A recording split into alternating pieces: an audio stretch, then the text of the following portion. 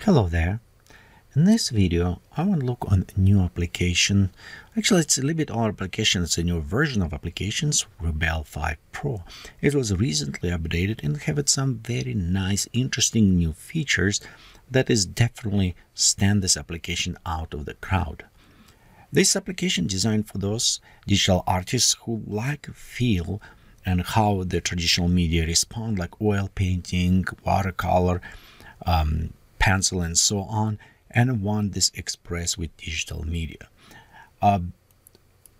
Before we actually going, one thing I want to mention, sometimes I notice some artists, traditional artists, will put down digital media, digital artists as, hey, it is not what paint, it's not real. I do use aquarelle paint, I do watercolors, I do traditional oil painting. Recently just start testing acrylic, not yet there, and I'll tell you from my own perspective, if we have a digital painting and Leonardo da Vinci, he will totally just done digital painting, because the difference between traditional media and digital media give you ability to create more than possible without focusing and spending your time on actually stuff that you must create but not necessary. So, and you can be agree, disagree with this, but with this application, you can focus more on the art and ignore some of the elements. Of course, people say it's, for example, when I paint with oil painting, and I can say it's have smell, it's have this feel, it's all this stuff. Yes, it does. But we look also on traditional film. I still sometimes shoot with traditional film because it's have nostalgia to this, but it's no way closer to digital photography what I can do. It's not even comparison, because I can focus on the art and less on technicality. Same with the traditional media, where you can focus a little bit more on technical aspect and less on the art. So what the Rebelle does in this application, like Painter and other ones, they help us to focus on the creativity and less on the technical details, which is kind of help us. And of course, you're always welcome to use traditional media if you need it. But right now, let's look what this application will give to us. First off, when you start, you can see you'll have it screen open with some menus on both sides, properties, menus, accessing. We have it our new artwork, where at the beginning we can select size of the paper we want to work and what type of the paper. Notice also at the bottom right here we have a color profile, and reason is why I put in color profile, because depending how you work, many times what I do with my digital media, I maybe use it different. I use a digital photography, 3D render, and hand painting, and mix them together. And my workflow from the camera on set to Adobe RGB. So in this case, if I want to keep it same type color profile, I want to be sure it is set list in Adobe RGB. You always can predefine this if you always use the same one, and change in profiles. We'll look on this in a second. So let's go ahead and click OK.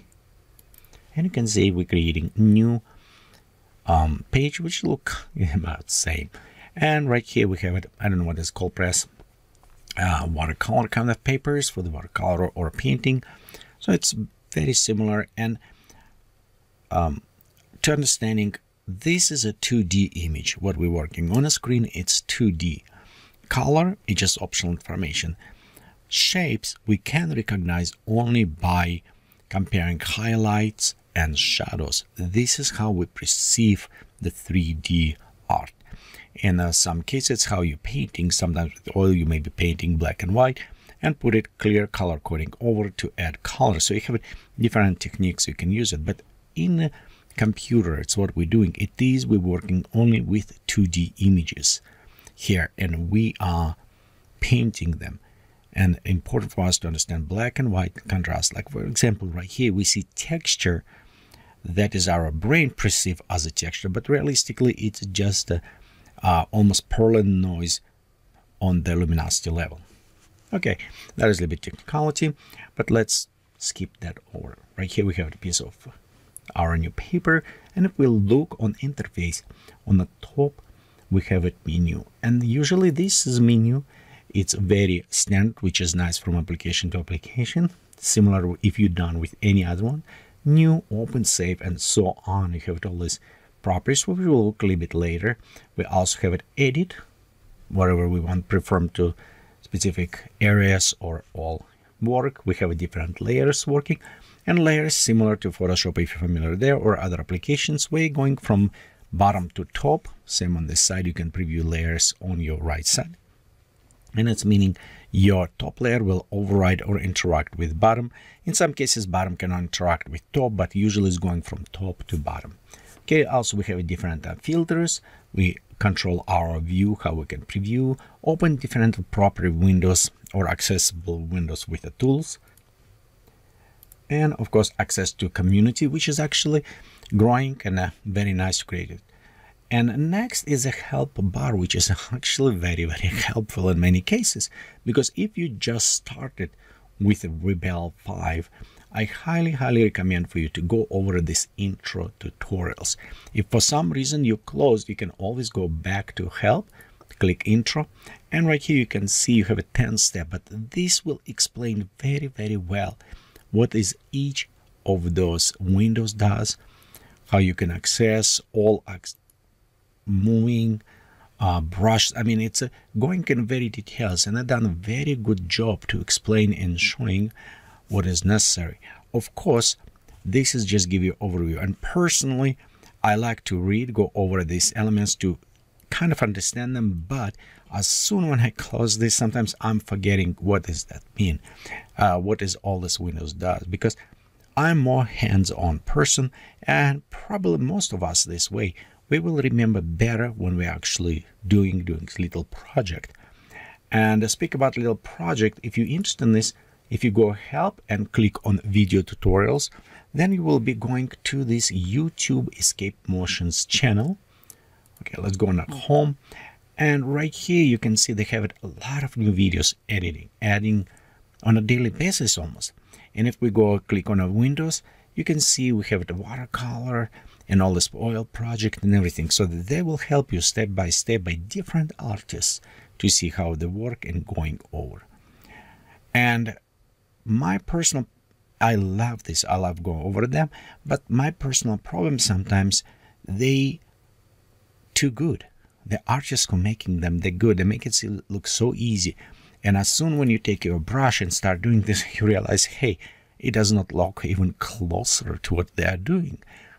And it's reason mostly just knowing the tool. It's not about your artistic skill, it's knowing how to tool. So I would recommend first, even you can look on those videos, you can try to see how it works, but just to take a pen, play around with the colors, creating simple things.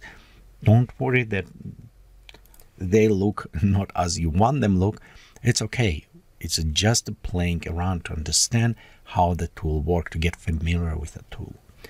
So what I was saying, we'll look around from this video, it can help you, but overall, very fast overview. We have it right here on our top left corner, the tools. And the tools is nice because you can, if you go over them, they actually help you. It still be express oil, watercolor, and if for some reason you don't have those tool tips, go to edit, preferences, and inside the preference, we can go right below on a general, scroll down a little bit. Well, you see tool tip. Be sure this one is enabled, so you can check, and it will showing your tool tip as well. Till you here, be sure the after save is enabled as well, and set how often you want it. 10 minutes is probably an average, but if you are work on something complex piece where you constantly painting another thing more active, you maybe want to do every 5 minutes. 10 minutes maybe not enough. You maybe lose information. If something happen and electricity go off, your computer restart, in application maybe crash, who knows what's going on with this, but at least you will save it in this case. And as well, till you're here, you can see additional properties. You can go through all of them. It's very self-explanatory. We'll look on them as well afterwards. Couple things, just what I was saying. Default profile right here, you can go in the color section and you can select what default profile you want. Say I want to go with Adobe RGB in this case, because it is my color space that I'm working from my camera down to Photoshop and so on. So I want to keep it in the same color space, and so on. You have it your tablet, you have it your keyboard. By the way, on the tablet you also can select what you have it. I'm currently using the mouse, but I also have a Wacom pad hook up to this, so it's Wacom device. You may have it a Windows pointer or ink device and so on. Tablet options, we kind of look on this, but you can see it's going with mouse or a pen position. Okay, so this is kind of, if in case you don't have a toolbar appeared, you can change that. So we have these tools, we have a different type of brushes, we have a different type of they can apply, blend, smudge, clone, and so on, eraser tools, fill tools, pick color. So it's all this kind of tools we can use this one. Little bit different from maybe other applications. It's just a little bit below where you have it water. Then you can put it placed on the water around your canvas. So we can, like, you know, put it somewhere, water. And if you're using like watercolor example, you may going and will be interacting with some of these water elements, and you can see how it's spreading and all this stuff. It's actually very amazing. You also have it effect like dry. If we need to remove some excessive water, we can very fast just remove it, like in a reel. And of course, if you take a blow, you can add blowing around, and you can see we can just like blow a little bit this area. And you know what? It's sometimes just relaxing and fun just doing this. And you can see just make a force going with this. Those tools just a little bit different maybe from your normal kind of palette. So next we have it also selector. Those ones, select and transform and canvas size. Those is usually you'll find in other ones. Below we have the brush creator. And by the way, if you don't have it, some of this is default. That means I open Rebelle 5 and some Windows open. If you don't see any of them, you can go click on the Windows, and right here by checkbox you can enable them. And interesting things, you can also undock them. You can see just drag and put it. And in some cases this is nice if you have it multiple screens. So I can take this, put it on different screen, like second or other screen, third screen, and you can leave it properties accessible but not on your main, so you can focus just on your art if you think it will take a lot of space. But I'm currently running with 4K monitor, and it's just plenty of space for me to work with this. Okay, we have a brush creator. We also have it all options. Currently right below you can see this is the property for the tools we're selecting. So if we're selecting water, it will be 1. If we're selecting brush and so on, some of those windows will change. We also have a different type of the brushes, and those brushes you can create customizations, save it, use it, or download it already pre-made for you. So it's a big selection of the brush you can do.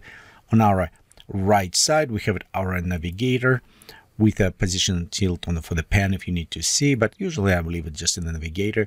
And navigator is a nice window to have if you're developing art, maybe doing a book cover. I almost always keep this navigator open, not for the purpose of navigating, as more purpose to see thumbnail of the image, because when I create art, doesn't matter, digital poster, whatever, poster for the movies, like several I did, and I want to be sure those posters will look small and nice, like I did several, and you can see on the IMDb's right there, the teeny tiny thumbnails. So for me, I can look and say, okay, they will look good as a thumbnails for digital media. And also I can look and say, hey, when they print, they will look nice. But navigation is help just for me almost preview like thumbnail. And below we have a color select palettes, whatever you want to work with, additional optional palettes. And of course on the bottom we have our layers, where we can add, remove layers, work with the reference images and so on. And speak about reference images, I said this is some windows that by default open, but if you don't have it, you can always go inside the click windows and open right here. For example, what I was saying, reference image, so we can open additional window and we can put it reference images as we painting alone. You can also use layer as a reference image if you need it. Okay, and we can just also take reference image and just place it maybe right on a bar. Currently I don't have any reference image, so just a gray screen, but it is very, very useful when you work with this. Overall, here's a very fast, really very fast overview of the interface. And the best parts, after you've done this interface, just go around, click, select whatever brush you feel like, start painting, play around, select different colors, see how this all work. Again, I'm just doing right now with the mouse. Some of this application work great with a mouse, but sometimes you just Wacom pen or a pad work very good because it's allowed you to have this control of the pressure, sensitive, so it's very nice. Okay, so let's go ahead, and in the next video we'll look a little bit closer on some of those tools. We'll look how they work, what properties they have it, and we'll work on some teeny tiny project. We don't, as I said before, we don't need to jump and create very complex images. Start with something smaller. Start with something that help you understand how the tool work. And when you understand how it's work, you will stop focusing on the technicality and just working on expressing your idea directly to the canvas.